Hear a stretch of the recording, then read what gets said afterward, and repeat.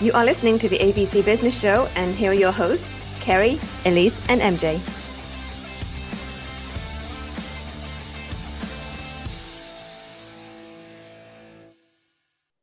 Hello, and welcome to the ABC Business Show, where we help entrepreneurs make their dream a reality.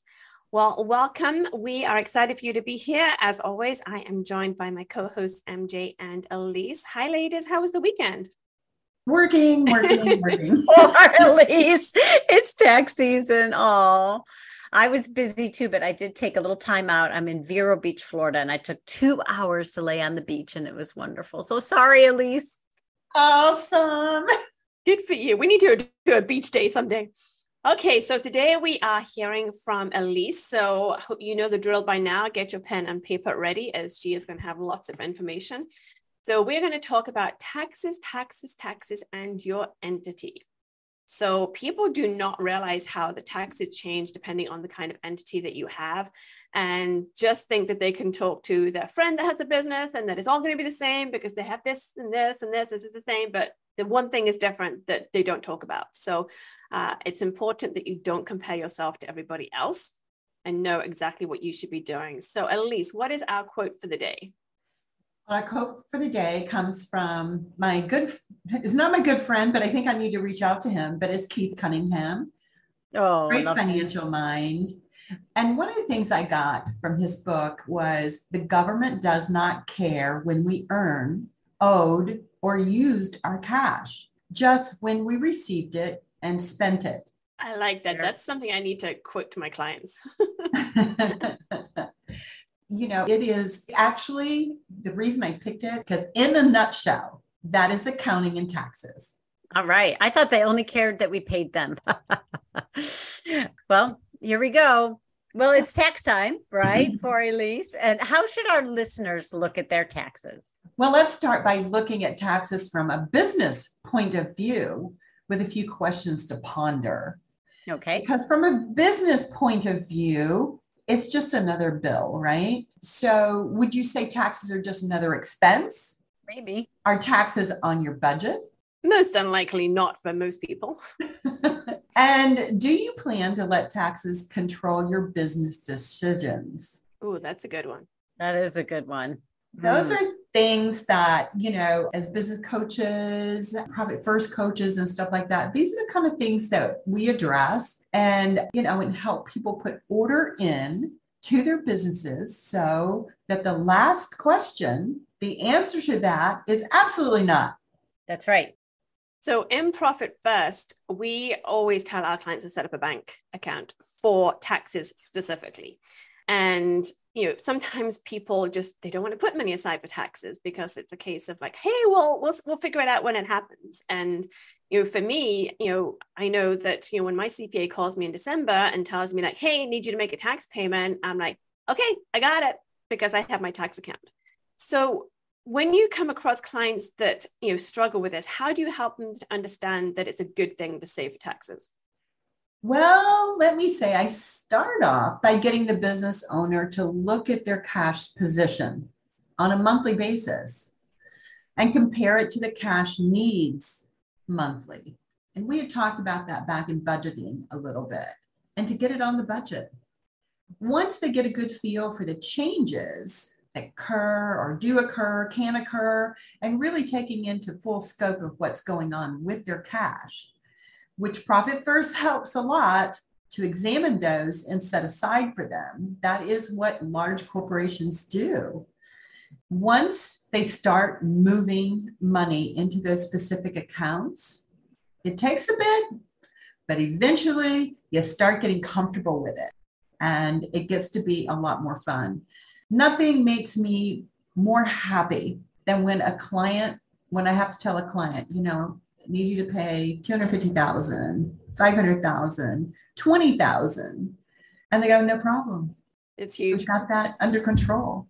It is huge. You talked about it feeling a little bit uncomfortable moving that money into an account. There's nothing more uncomfortable than having your CPA say, it's time to put $50,000 or $200,000 into your taxes when you don't even have that money. So being ahead of that, getting ahead of all of that by putting that money aside is so important to everything, stress, mental health, business health, all of it. Absolutely. And that's one thing, with our Profit First clients, when we're saving, they're kind of like, well, I'm not going to owe that much in taxes. And I'm like, well, let's have enough there to make sure we are covered. And then, hey, you know what? You've got a head start on saving for taxes next year. So, for me, it's always like, just get one step ahead of the game, and, don't worry about saving too much, unless of course it's in a detriment to your business, but just do it. It's something you will not regret when you get that tax bill. Yeah. And if I can say, when I was a realtor, my first year, I had no idea about this. And then I spent my whole second year of real estate just trying to pay off my taxes from the first year. And it wasn't until I got into the fourth quarter of my second year in real estate that I was able to set aside money for my taxes for that year. So it was years of me playing catch up when I didn't have the knowledge that we're sharing today. So it's huge. You are spot on, MJ, about that. And that is one of the things when someone starts a new business, it is the hardest thing to get in place of those things. And I think we were talking something about that with Carrie and Profit First, is get those good habits in first. So on my level, for the financial side, we call control systems need to get in place. And those are systems and processes. And what we're trying to create is a business that is being controlled, not it controlling you. And that's exactly what your story is, because you were in business and you could have set aside, a few pennies in your first year had you known. Yeah, if I had done it like every check, because real estate's commission. So a lot of our listeners have a commission-based business. And so you don't know, it's not a consistent revenue stream. It's, 1 month you might have a big commission, the next month you might have no commission when you're starting out. Mm-hmm. And so, it was really hard for me. But if I had stopped and each check, I had chopped that up and put into separate accounts and had one of those accounts be a tax account, I would never have had that problem. So that's huge. Yeah, it's a lot easier to save lots of smaller amounts than trying to find one large amount at the end of the year. Absolutely. And to do it right from the get-go, that revenue comes in and you chop it up. And then there's no question whether or not you have the money. So I have another question. A lot of times I work with businesses that have not incorporated, which then they start asking me questions about the different types of entities that a business owner can use. Can you tell us a little bit about that, Elise? Well, let me start off with, everybody kind of knows that the entity called an LLC is the most popular. And okay. It is correct. And it can be utilized in many, many ways. But it also, you have to be very careful how you use it and how you set it up. There are also corporations, partnerships, and sole proprietorships. And the accounting or tax accounting that's done for the different type of entities is different.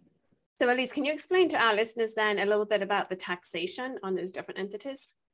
Sure. But before I get going there, I just want to kind of explain a little bit that a few of the accounting items that I'd like to remind our listeners of. And there are about 20 different types of accounting methods, and tax accounting has about half of those. Okay. There are accounting methods for different industries. There are tax methods for different industries. And it can get complicated. That is correct. But we get started off on the right foot and in the right type of entity, then things go a lot smoother. That makes total sense. Yeah. And that's why you need a tax accountant to do your books and not just some online software to do all of that, because you got to make sure you're doing this the right way and you're in the right entity that suits your situation the best, and not just, I get people, I made myself an S Corp. Great. Why did you do that? Oh, my dad told me to. It's like, talk to a tax pro, find out why, and if that makes sense for you to do that. That is absolutely correct. 100% perfect, Carrie. You are right. And so what we do is we help our clients and things like that to see the differences in the accounting. What we do is we reconstruct the bookkeeping. First, on the accounting side, full accrual basis is there to analyze profits and cash flow. It is the best accounting method there is, but there are modifications depending on the industry. And for tax purposes, we reconstruct those books on a tax basis that is acceptable to the government based on the industry that you're in as well. So the main purpose, of course, is to maximize all the deductions that are, and watch this word, allowable. So now this is where you need your pens. I'm going to give you a simple example that for business owners, a lot of them that have been around the block for a while understand this, believe it or not, and they're not in our field. They do what they do. But I'm going to give you 4. They're going to call them A, B, C, and D. All right. And I got my pen. I'm ready. so on A, that's you, just you. You equal a sole proprietor. And on the tax on that, you're going to get taxed on your income, and you're going to get what is called self-employment tax added on top of that. So you are covered, just like if you were an S corporation and you had to be on payroll and all that kind of stuff. If it's just you, you do not have to be anything but a sole proprietorship and buy plenty of insurance. Okay, so that's A. Keep it simple. B, you plus one person equals a partnership.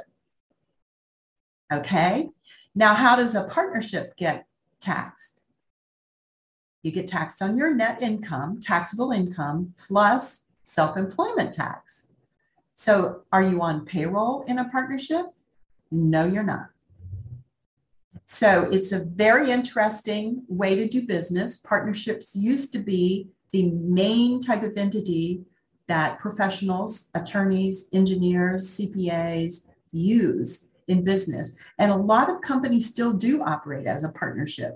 But the difficulties on the accounting and taxation of partnerships is why a lot of people walk away, because they're not willing to understand and learn how great an entity a partnership can be. Okay, that's B. Now we're going to go to C. C is stockholders. Stockholders equal a corporation. Now, is stockholder the same as a shareholder? A stockholder holds a certificate that says they are a shareholder. Aha. Okay. So Thank you for clarifying that for our listeners. So stock is what you issue in a corporation.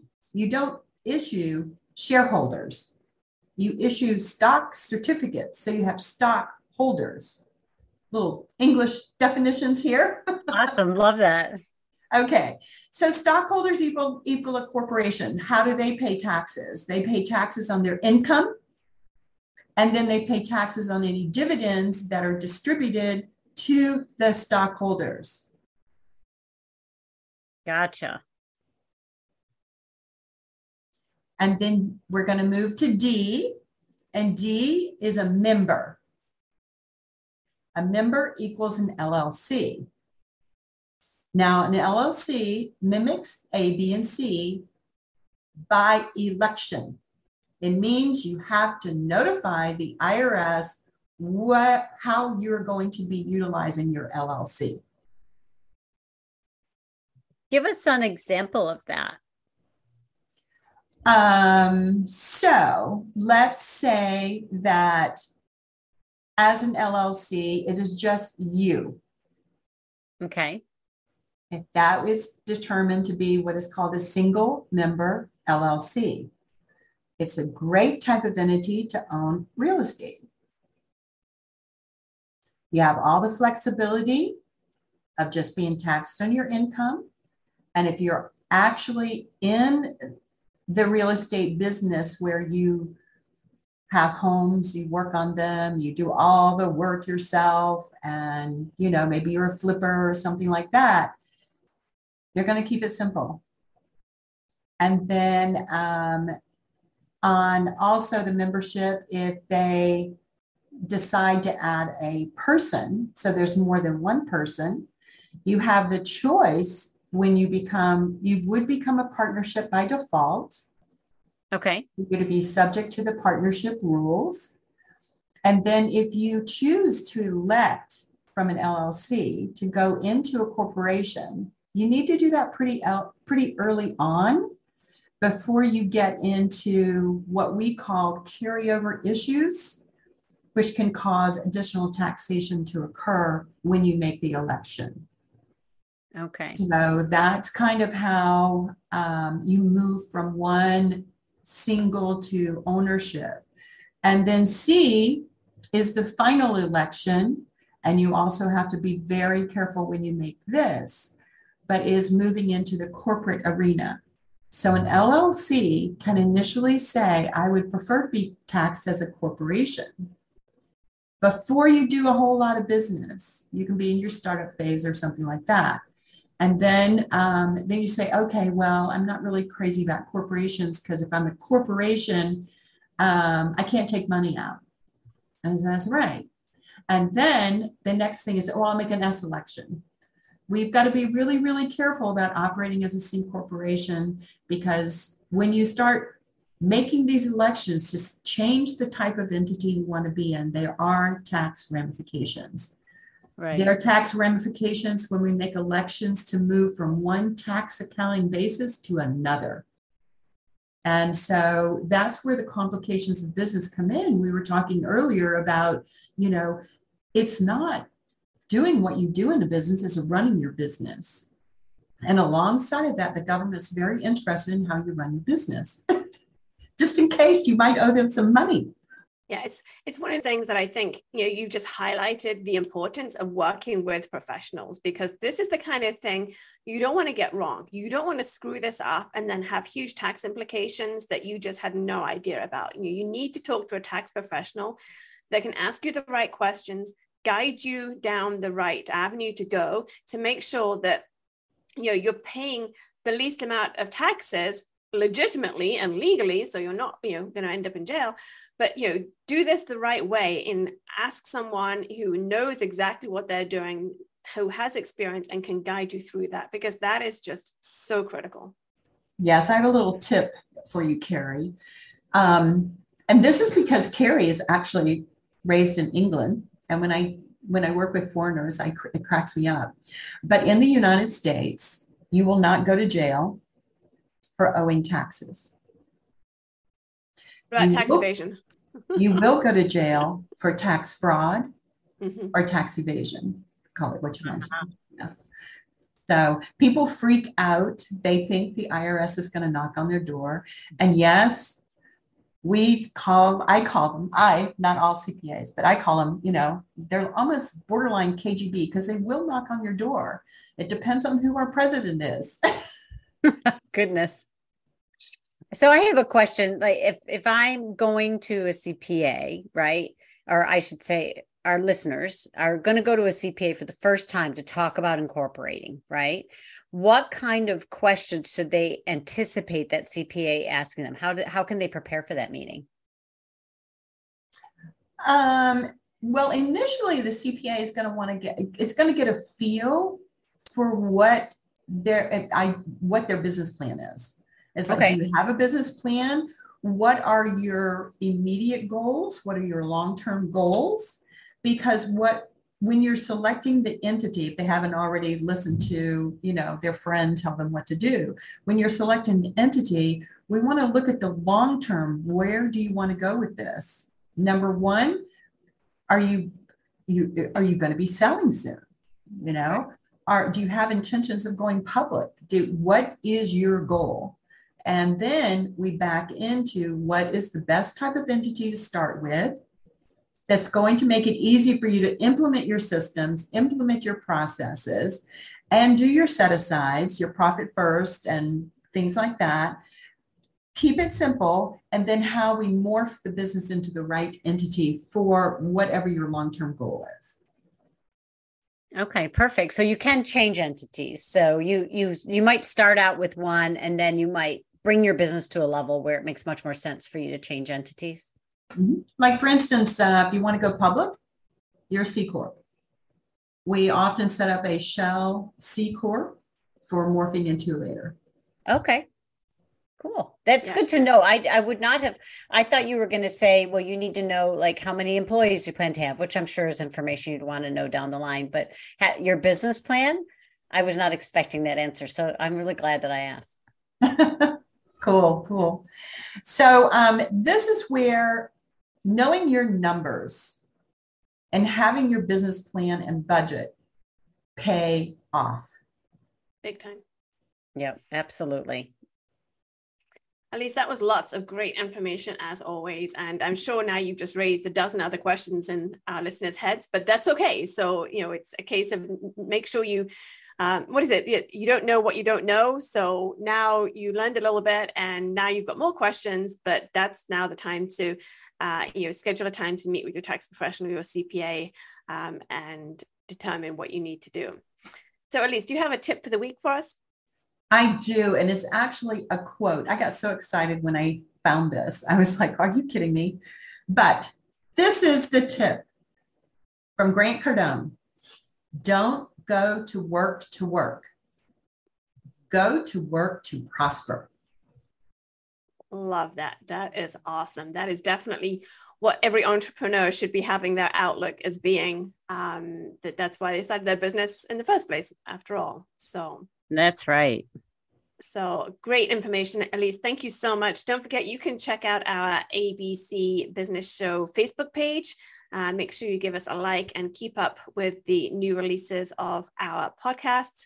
Don't forget to like and follow us on Apple and Spotify. And we would love it if you would leave us a review and share our podcast with friends that you have that have their own businesses that you think this would be helpful for them to listen to as well.